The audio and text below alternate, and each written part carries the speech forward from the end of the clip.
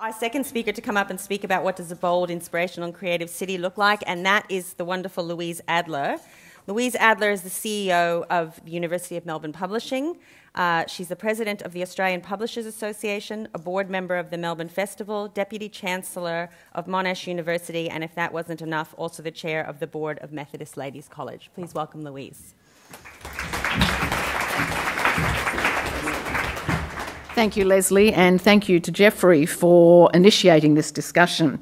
So the question we've been asked to reflect on is, what does a bold and inspirational creative city look like?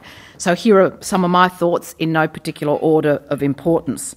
A creative city is safe, but also not safe.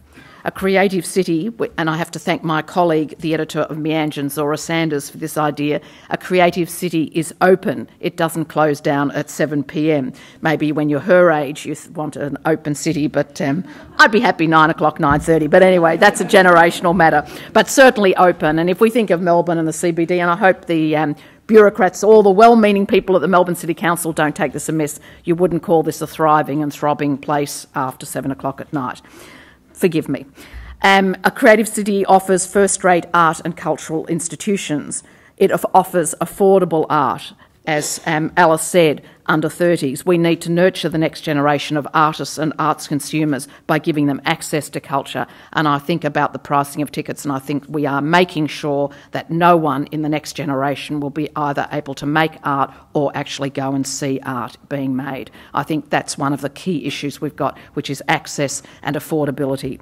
We need experimental arts organisations that are publicly subsidised to take risks. We have, in a creative city, a vibrant film and television production environment. And when I wrote all this, this list was coming to me, I was thinking, no, forgive me. I know I'm not allowed to do any buts, so I'm doing some no's instead. I think we have a way to go. Sneaky. Cutting-edge fashion. If a creative city has anything, it has cutting-edge fashion. It's home to a broad range of educational institutions, as Gideon discussed before. Universities are incubators of innovation, but those universities also have to make visible by their public engagement the dynamic engagement and relationship between what happens in universities and what happens with the research that they create in universities into the community and into industry. I have had the privilege of working with Monash University for the last 14 years. I'm dazzled by the kind of research and the impact that research has on my own and our everyday lives, from the seat belts, the kind of manufacturing and testing of seat belts, through to protection of children against child abuse, sexual abuse. It seems to me there's a myriad of fabulous work and research going on in universities that's never made public and never made visible to us, the general community that actually supports that research. I think we need to urge the universities to make that work public. It helps to create a creative city. A creative city also has urban design that encourages rather than discourages community. I think Federation Square is a perfect example. Melbourne, some of you are my age and know this, Melbourne was always a city in search of a meeting place. We tried again and again and failed to create the city centre, the plaza. But within days of Federation opening, it became our natural meeting place. I think that's really interesting to reflect upon. I don't know how it happened. I'm not an architect. But suddenly, you want to meet someone in town, you meet them at Fed Square. Cutting-edge architecture always creates debate, always creates a sense of community alive and engaged with the spaces we inhabit. And I think of the fabulous Story Hall, and many people might not agree with me, I think it's a dazzling building still, or I think of the debate we had with the goddamn shards at Federation Square. Sorry, goddamn, I know he'll strike me down. But however, that debate alone about one shard, two shards, one shard, two shards, created a sense of a lively and dynamic and challenging city. A creative city needs to create the conditions for creativity, and I think we've mentioned it already, but the question of funding is the white elephant in the room. I think for people who are engaged in arts and culture and want to support it, if we don't yell and scream from the rooftops to say that the arts need public funding, we are missing our obligation. People who want to go to the arts, whether you're a venerable or you're Alice Pung, it seems to me really, really important for us to demand that the state funds culture. It cannot happen without it. I don't share the current view about crowdsourcing and how wonderful it is. I think that's like volunteer, like the rattling the tins at the traffic lights. That's all very well and good, but that doesn't get art made and that doesn't get it seen. So I think it's terribly important for us to do that. we know that the creative city needs those conditions for creativity and that the state can help us create the conditions. We can encourage clusters of activity. I think of Silicon Valley as such an obvious example. Clustering of technology and technology businesses created creativity, or Hollywood for the film industry. So what clusters do we have in Melbourne?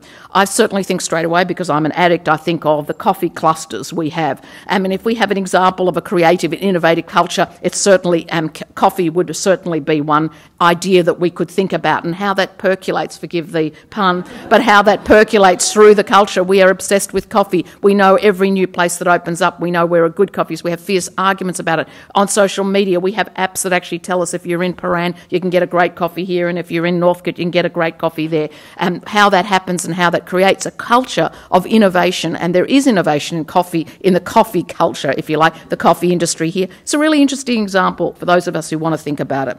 Creativity is both an individual and collective activity, but connectivity is vital. Are we convinced that access is available to everyone, or is it still the domain of the rich, as this lady down here said at the beginning of this conversation? Not everybody has access to the digital environment. So I think that support for public digital infrastructure will do much to encourage and create physical and online community engagement. I will finish in one moment. Preparing for tonight, I read an essay by Charles Landry, who argued that great cities have contradictory elements. They offer places that are stimulating and vibrant, but are also places of calm and refuge. They offer a sense of possibility, but also the opportunity and the ability to close in on oneself. They offer the feeling of being at home and in the wider world. They acknowledge the values of heritage, and they celebrate the new and the fresh. So I think that we have to separate the preconditions for individual creativity and those for social creativity, because I don't think they're the same thing. I'm sure the people at the Melbourne City Council have looked at the British Council report recently on creative cities. They made a distinction between the view that creativity is an activity for special people of special talent in special places, in the studio, in the garret, for the boffin or the bohemian. They made a specific sort of difference in view, if you like, between those people and those people who can work in collaboration with others.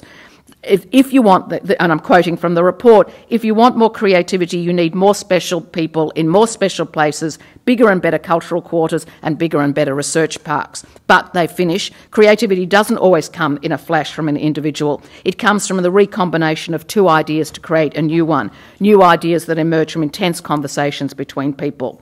So I think about that, and I think about that proposition. I think yes and no, and I think about Alice Pung and the writing she does. She needs her time in the garret, but she also needs time, as she alluded to, spent in the world. But her writing begins in private. Sure, once the book's written and published, the connection to her readership is vital, via electronic media or print media or in person in a dazzling array of Meet the Author events. So the production, though, remains private, but the dissemination is highly visible and public. To finish, I would argue that public funding for the creative city is vital, but creativity can't be mandated. The state can enable the preconditions for innovation rather than inhibit it, but it will be us as citizens who work out how to live together creatively. Thank you.